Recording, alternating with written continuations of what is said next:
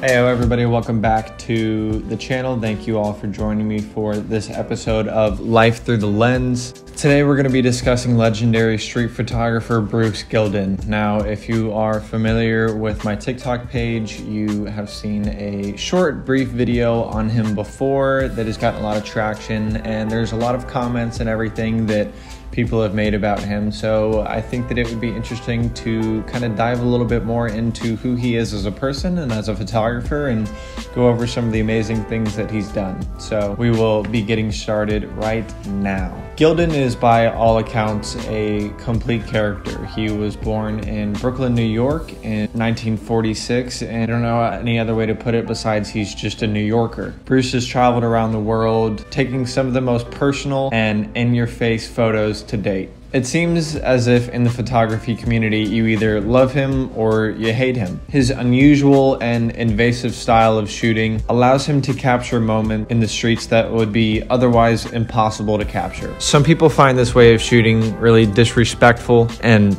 rude.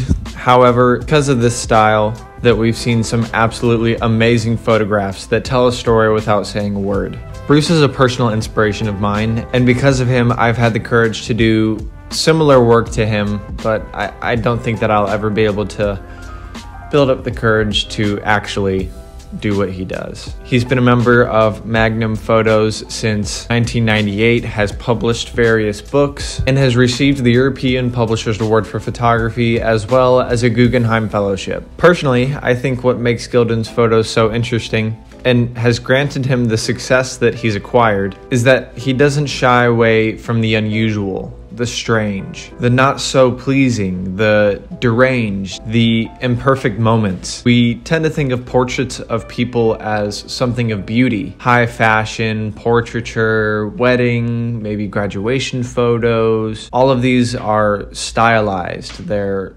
planned, they're fabricated, predetermined outcomes that are thoroughly thought through either by an individual or a team of people. Gilden's work is the exact opposite, and I think that that's why it catches our eye. It's spontaneous. He captures the good, the bad, the ugly. Gilden sneaks into this realm of shadows in which no human hopes to be seen in, and he uses his flash and illuminates exactly that. We see the startled, the calm, the noble, the young and the old, the abusers, and the ones just trying to get by. How'd you get there?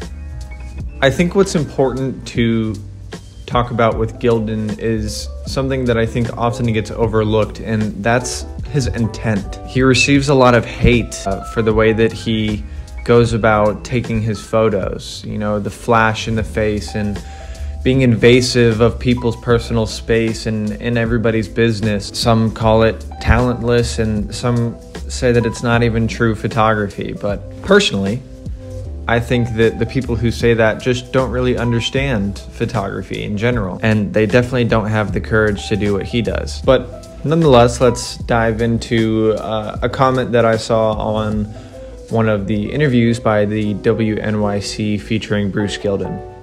It says, "To me, street photography is an art form for being in harmony with street people and environment.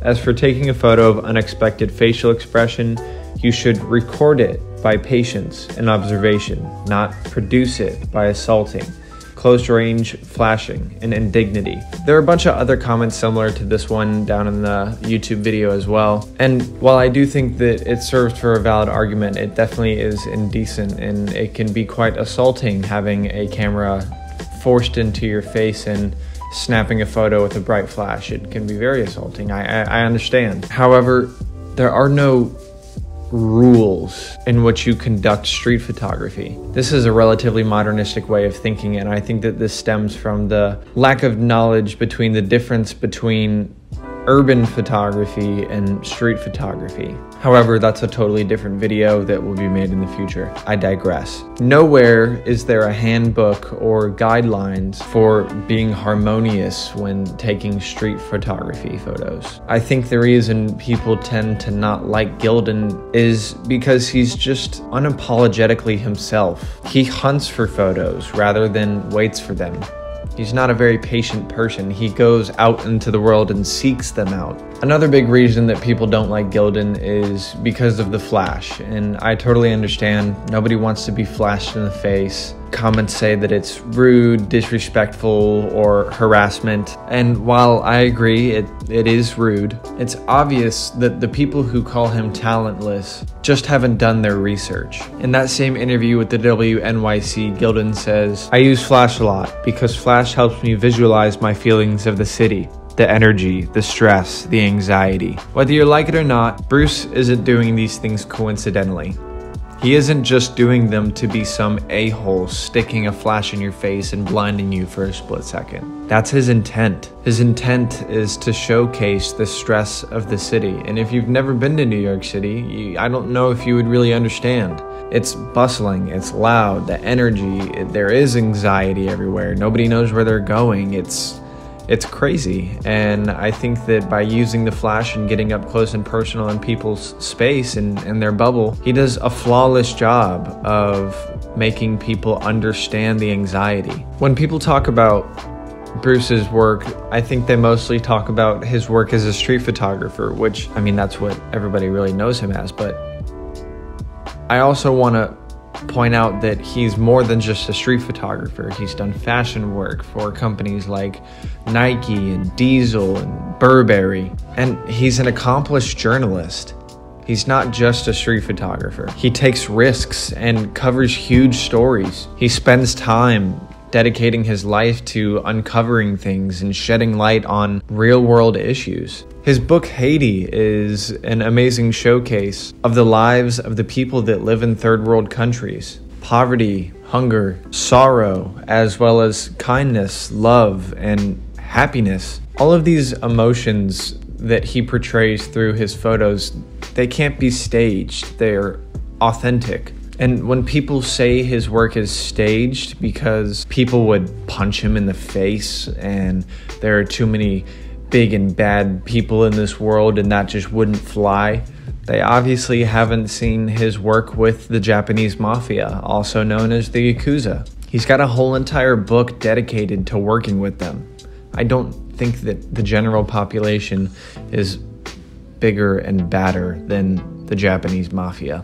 And when people say that Gilden's work doesn't stand for anything, it doesn't shed light on any problems, obviously they haven't taken a look at another one of Gilden's books, American Made. This book, Gilden questioned the reality of what the USA is today and what is the new American dream. The reason he's so successful is because of his authenticity. He's adaptive, keen, sly, but most of all, he's creative. He does things that aren't normal, and that upsets people. And no matter who you are in whatever field, if you do things that aren't normal, you're gonna get some backlash. You may not like the man, but if there's anything that you should take away from this episode, it's that having something authentic to say will always push the boundaries of whatever medium you're going to be working in, and you will receive backlash for that. However, just because you receive backlash doesn't mean that you shouldn't do those things. That's going to be it for this episode, guys. Thank you so much for joining me on Life Through the Lens. I will be putting a few of the interviews that I watched down in the description below, as well as links to Gilden's website and social media pages. Don't forget to check out the podcast starting on this upcoming Monday at 4:30 p.m. Head on over to my website or Instagram to check out some of my own personal work and maybe pick yourself up one of my new prints that are out. They will be hand signed and sent to you. So thank you so much for joining me. Now get out there and get shooting.